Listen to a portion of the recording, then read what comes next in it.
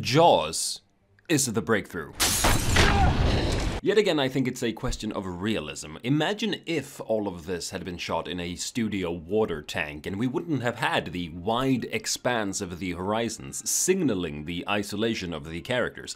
The movie wouldn't have been nearly as good. It's a really subtle visual element that is completely indispensable for the tension of the movie, and Spielberg is entirely clear on this. It is very important that no matter what direction my camera's turned, I didn't want to see land. I felt, my fear was, the minute the audience saw land, they'd say, look, this is getting pretty intense out here. Just turn the boat around and go toward that land that we keep seeing in your movie. With that single decision, Spielberg may well have been to blame for some of the production difficulties with the movie, but it paid off even if it didn't look like it would.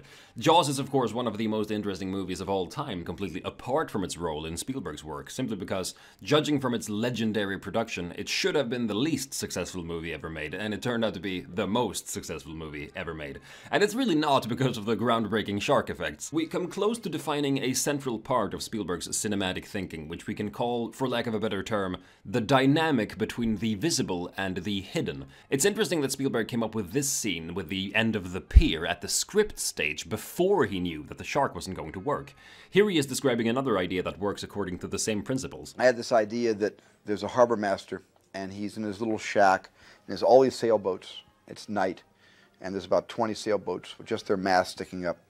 One mast starts to go like this, and then the ship next to it, that mast goes like this, and then the third mast goes like this, and the fourth, until all of a sudden you see in sequential order, something is traveling beneath the keels. As the harbor master goes down to clean out his coffee pot in the harbor, and as he gets down to clean out his coffee pot, he, of course, is taken. This has been referred to as the principle that the scary thing is what you don't see. I thought that what could really be scary was not seeing the shark. I think it's more accurate to say that the scary thing is that something implies something else. The thing we see stands in relation to something we don't see, and that relationship is in itself scary.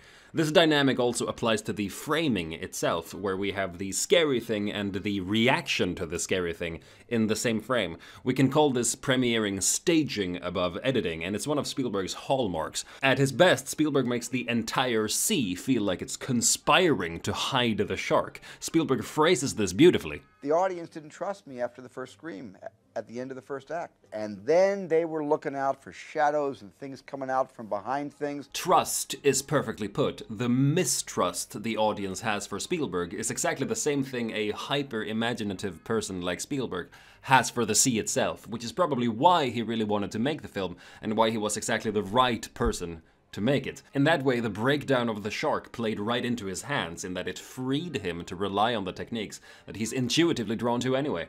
As Spielberg himself said, the fact that the shark didn't work probably added a great deal to the box office. But that's not all. The thing that truly elevates Jaws beyond the well-made but essentially silly B-movie it by all rights should be is the characters. Here's a question. Why does Quint have to die? My main problem with Duel was that the protagonist David Mann didn't feel entirely sympathetic, despite being bullied by everyone. Spielberg can relate to being bullied, and he has said that all of his early movies about people being pursued by indomitable forces was about his fear of the bullies coming after him. The notion of revenge of the nerds is writ large all over Duel, and we can kind of sense it in the opening of Jaws as well, where Spielberg shows us a bunch of trendy young people who he clearly feels he doesn't belong to, and who he's kind of lining up as bait for the shark. Chief Brody, however, has none of this. Roy Scheider is just a marvel of sympathy all the way through. We can wager that if Spielberg had made Jaws 30 years later, Tom Hanks would have played him. And in Catch Me If You Can, he kinda does.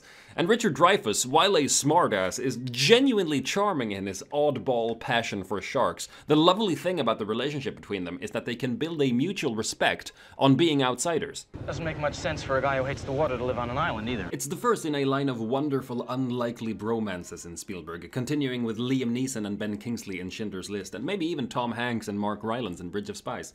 Quint, however, is a bully. He's kinda the antagonist of the film, and that's why he has to die while Dreyfus gets to live.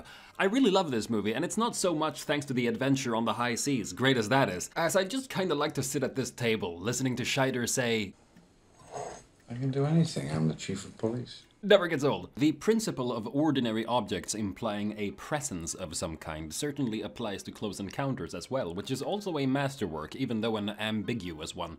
I think it's been unfairly overshadowed by E.T., and while E.T. is more accessible, I think Close Encounters the more profound work, simply because of its ambiguity. Why are the aliens both scary and benign?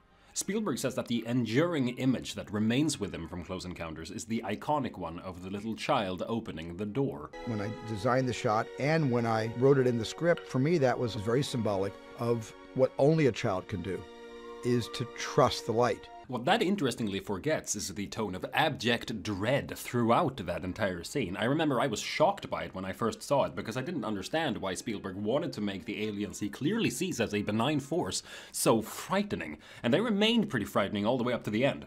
Williams' music signals fear pretty consistently throughout this last scene, or at least wavers between fear and rapture. What does this music express to you, for instance?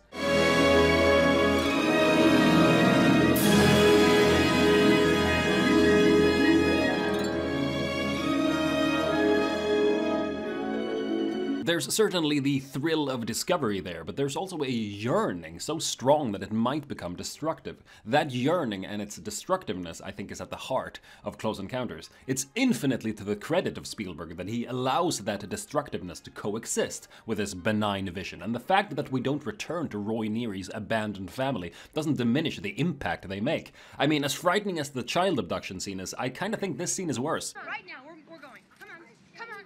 Let go of the thing. Come on. I always want Terry Garr, who plays the wife here, to be a bit more freaked out than she is, because Dreyfus is being so frighteningly delusional. I cheer for her when she does the right thing and gets the kids out of there, at the same time as I secretly relish the image of Dreyfus breaking up the monotony of suburbia by just trashing his house with complete abandon. It's no coincidence that the alien visitation awakens the artistic impulse in him. Something opens up his imagination to go for something that he thinks is going to provide some cathartic answer.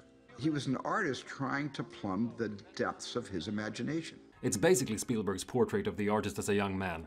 The fact that Spielberg contrasts that familial discord with the wondrous light of the aliens is what is so captivating, and it gives a backside to these otherworldly creatures that explains why they should also be as frightening as they are. Sure, they come to restore some families, but also to break up others.